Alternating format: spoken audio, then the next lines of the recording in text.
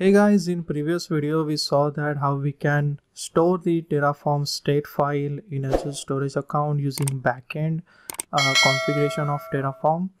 And in this video we are going to see how we can use Terraform output block and how we can store a particular resources data, if it is a name, location, or any other particular value, resource ID, something like that, how we can store that particular data in state file and how we can use the state file later in our resource block. Okay, so here this is what we did in previous video. We just created this backend configuration, provided this particular key so it can store the state file in storage account, and we have created this subnet 1 and subnet 2. So if we go back to the Azure portal, let me go back to the virtual network. You can see this subnet are created, dev and prod. Okay, and if I go back to the storage account and then container, this is the subnet.tf state file. So let me download this file and open in VS Code. Here you can see this is a complete JSON file, and we can see that two subnet 1 and subnet 2 are successfully created over here in this resource block, but we don't have any information in outputs. Okay, so let's take an example that you are creating a resources and you want, for an example, you want a resource ID. Okay, you want to store the resource ID of that resource in this output block, and later you want to use that somewhere else in your Terraform configuration. How you can do that? So right now we have created a subnet. So let me close this subnet.tf state. Nothing is there in output block. It is completely blank. Okay, let me close this, and we have created this two subnet. This is what we created using Terraform apply in my previous video. So here you can see that in this ID field, it's showing known after apply and known after apply. Okay, so right now what I will do is I will use Terraform output block in this configuration, and I will store these two created subnet ID in output block field. Okay, so to do that, I'm right here on subnet directory. Inside that I will create one more file called output.tf. okay, again the naming standard doesn't matter. You can give this file any name, or even if you want to use this file configuration in the main.tf file or subnet.tf file, you can do that. Okay, so it doesn't matter at all. Here I will use output block, and then I will give a name. So first name, for an example, let's take an example that I want to store this prod subnet ID. Okay, so I will use prod subnet. So this is just a label for your output block, and inside that you can actually write one more key called description and then value. So I will use this key called description, and I will just write description that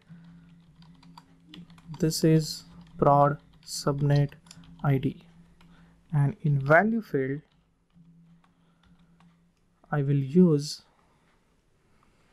this particular resource type. So Azure RM subnet, I will use that here. Then I will need this particular label subnet 1, because subnet 1 is linked to this prod. So I will use dot then subnet 1, and then what I want to store is the ID of the subnet. So to store the ID of the subnet, we have this ID attribute over here, or even if you are not sure about the attribute, then you can just go to the Azure documentation page, and here you can search for subnet, and this is Azure RM subnet. This is the actual code that we used, and here you can get ID. It should be somewhere there. So this is the attribute reference, and the following attributes are exported. So you can actually export the ID, and you can also even export at this particular name and resource group this detail as well. So I will go here and I will use subnet 1 and then dot id. Okay, and this is for prod subnet, and I also want to store dev subnet id. So I will copy this and here I will just use dev subnet. This is for dev subnet, and then Azure RM subnet and dev subnet label is subnet 2. So I will use subnet 2 over here, and then id attribute is same for all. Okay, so let me go ahead and save this. Make sure that this output.tf file is in the same directory where your subnet.tf file is there. Okay, even if you don't want to create this different output.tf file, you can just copy this entire data and you can paste that after this.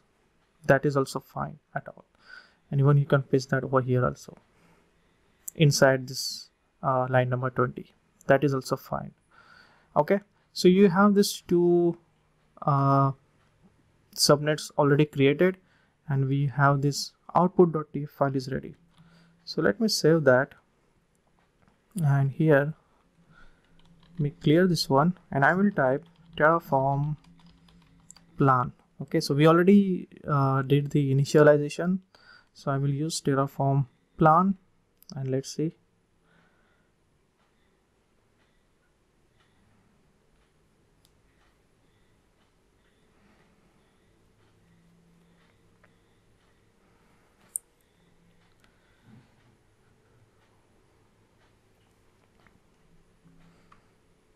Okay, so there are no changes in your actual configuration. The only changes is going to do in output. So changes to the output, dev subnet and prod subnet. So it will save this dev subnet and dev subnet id, and inside the prod subnet it will store this prod subnet id. So, and this is nothing but a key that you are going to use if you want to import that output block or the state file in your future configuration. Okay, so let me go ahead and use Terraform apply auto approve.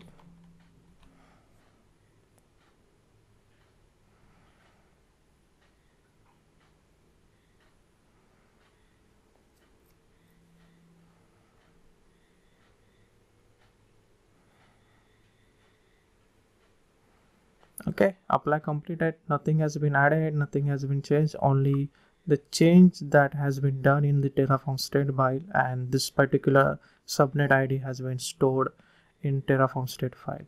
So let me go back here in our Terraform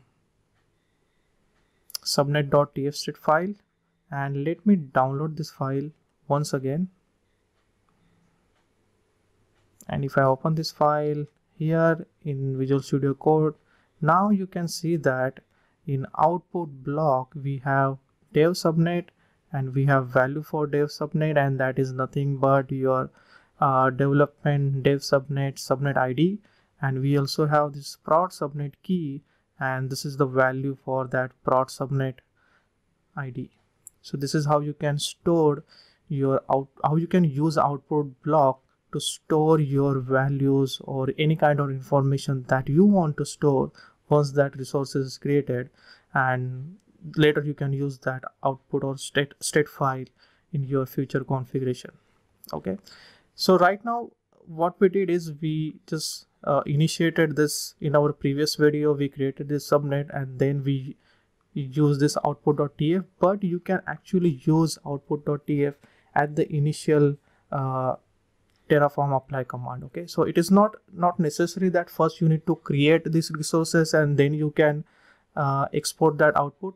It is not that is not recommended. You can actually create this output.tf file at the starting of your resource creation.